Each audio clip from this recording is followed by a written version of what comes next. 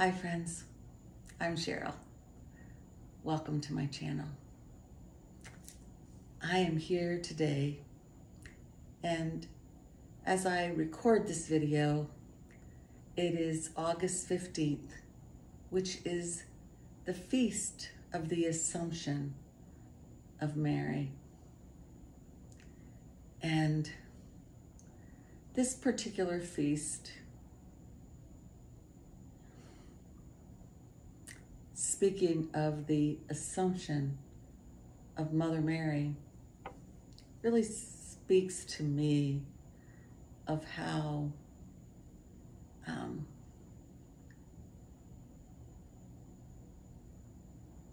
Mary, the Mother of God, was brought into this world to heal the wounds of Eve.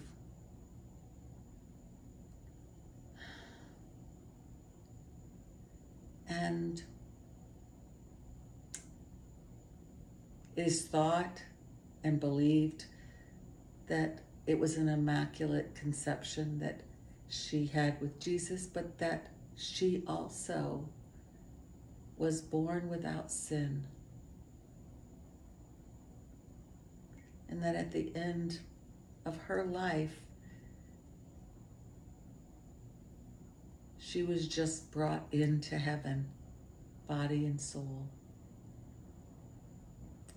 And it's a beautiful image to think that Mother Mary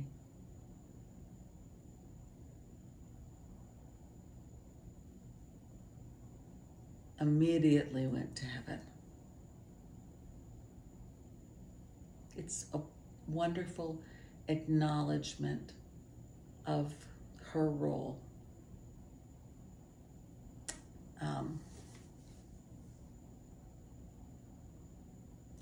On this particular feast day, I'm going to complete my trust series. We have 2 petitions left, and they are that you are my Lord and my God. Jesus, I trust in you, that I am your beloved one. Jesus, I trust in you, that you are my Lord and my God. What does that mean to you?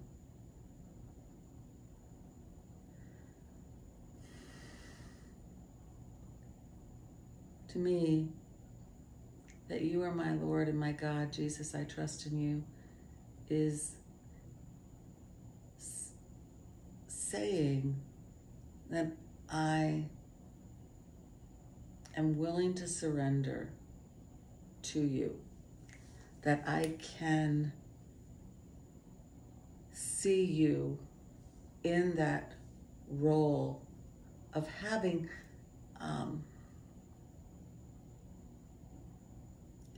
I'm hearing the word authority, but not authority from the perspective of a negative thing, but more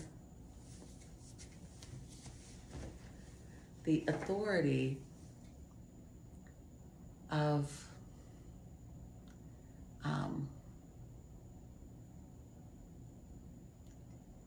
a loving father, a loving parent. And so that you are my Lord and my God is an acknowledgement of our willingness to go all in. I'm actually reminded of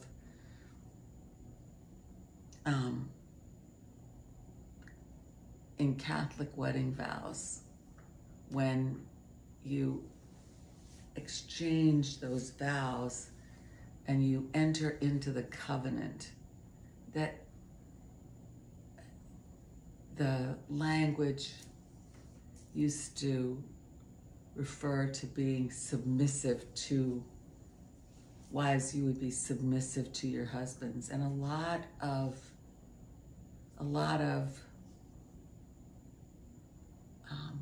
people found that objectionable. But if you look at the verse, wives, that you will be submissive to your husbands. Husbands, you will treat your wife as your church. It's a beautiful reciprocation, reciprocal relationship. And that's the kind of feeling that I get, that you are my Lord and my God. That I'm going to give everything to you because I know you're giving everything to me. That I am your beloved one. And again, I'm taken back to the feeling of how it is in a marriage vow, that I am your beloved one, that I am giving everything to you because I know I am your beloved one and you are giving everything to me. I am loved, I am cherished, I am your beloved one.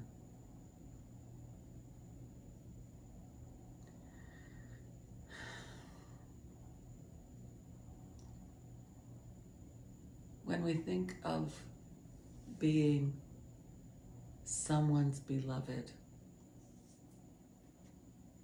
we think of the commitment.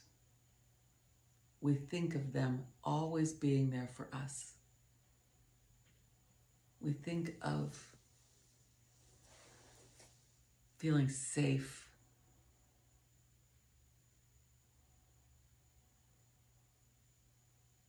Feeling like we can always trust. And that's the feeling that I have, thinking that I am your beloved one. Jesus, I trust in you. I trust in you. So that's what I have. And I'm so happy to finish this trust series on this very special day that's dedicated to Mother Mary. I hope that you have enjoyed this series, and I'll let you know soon what's next.